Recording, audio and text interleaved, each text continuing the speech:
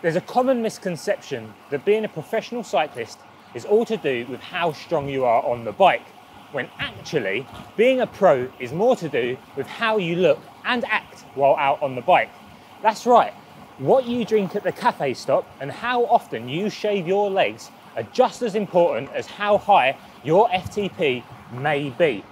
So in today's video, we're going to give you some of our top tips on how to look more professional.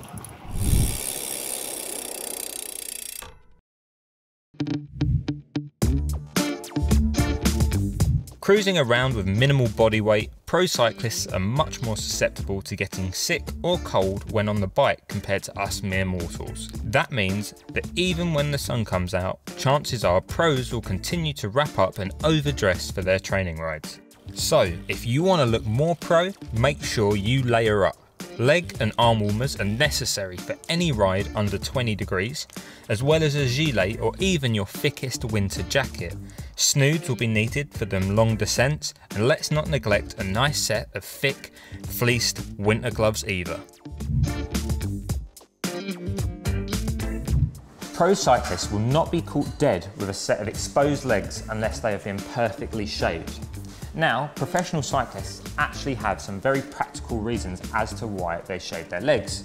Due to the frequency in which they receive post-race massages, a bald leg is much easier and more comfortable to be worked on by the masseur or soigneur. Also, pro cyclists are much more likely to crash and suffer from road rash. A bald leg allows bandages to be attached directly to the skin, and the lack of hair means there's less chance of getting infection through the open wounds.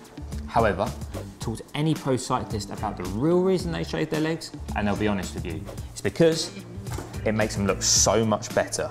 Alongside the supermodel and the postman and postwoman, us cyclists have the best sets of legs in the entire world. So why not shave off the hair and show them off for the rest of the world to see?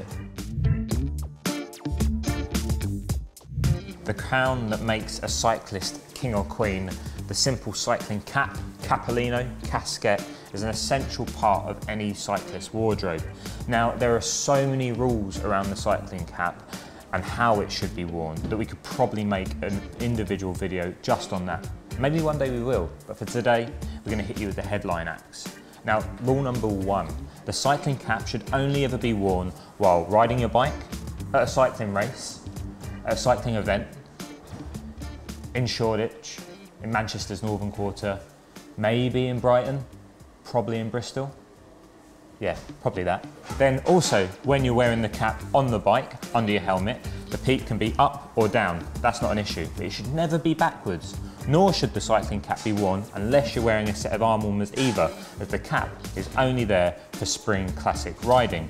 And finally, when you get to the cafe stop, like we are here, the cycling cap has to be worn in a very particular way, and it's all about Luft. What is Luft? Well, Luft is a way of life. German for air. It is how you perfectly perch this piece of cotton on top of your head. Now, you don't want to push it down too far, otherwise it'll look like a cycling cap. And if you have it up too high, the wind will catch it and it'll end up getting blown in the road. If you want some perfect examples of how you should wear your Luft, look no further than the likes of Miguel Indurain, Rudi Aldig and Roger de Vlaeminck, the masters of Luft. Right, when it comes to the cafe stop, we're going to cut to the chase. If you're a professional cyclist, you drink coffee, not tea. No thank you. This isn't Claridge's, this isn't your nan's house, and we're not in Yorkshire. We stick to the strong Italian stuff here, and there's some pretty strict rules around that too. Before 11 AM, indulge yourself, have some milk, a cappuccino, a flat white, maybe even a latte. But as soon as that clock hits 11, stick to the espressos. Just the black stuff. Look, we're not quite sure why those are the rules, but they are, so stick to them.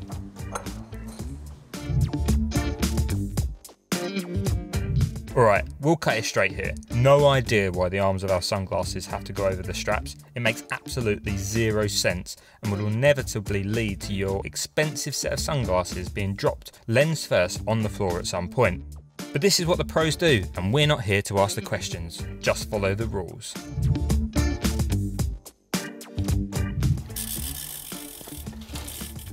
Nothing gets a gaggle of cyclists going quite like socks. Style, colour, length, it really is a bone of contention. Take sock length, for example. It's such a heated debate that even the UCI, the governing body of all things cycling, have a very specific set of rules about how long your socks can be in competition. Now, there are two basic schools of thought on this. Some say the shorter the better, that the socks should just be above the ankle, but those people are usually quite old and still ride Campagnolo.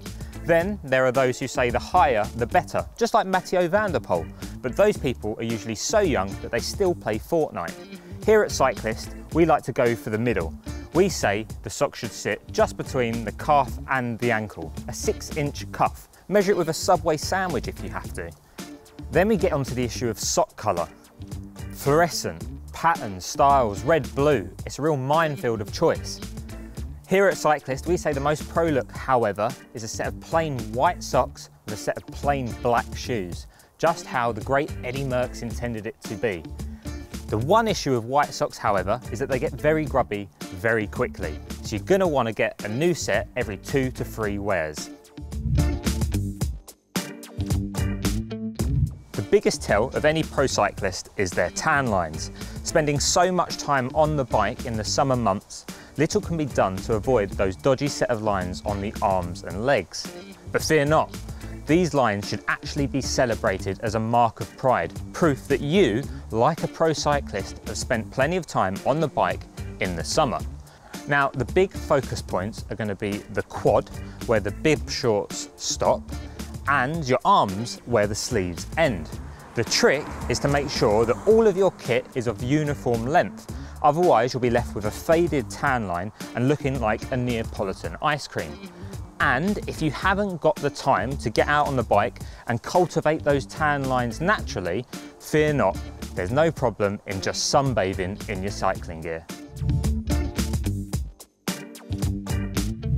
And last but not least, never show your emotions while on the bike.